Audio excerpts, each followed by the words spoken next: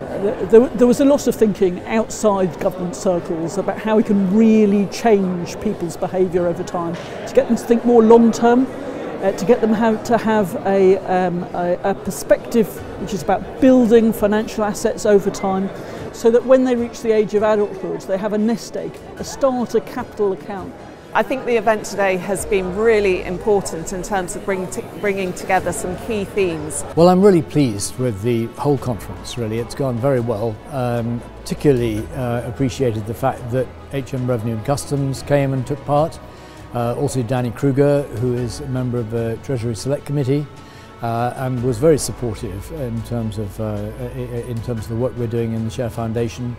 This event is the catalyst that's brought lots of people together, bringing together lots of ideas that will hopefully solve this problem of unclaimed child trust funds. The event today has shown that there's lots of organisations that are very, very hungry, just as much as we are, to ensure that all young people are reunited with their child trust fund accounts. Around the financial education and the setting up good habits for the future.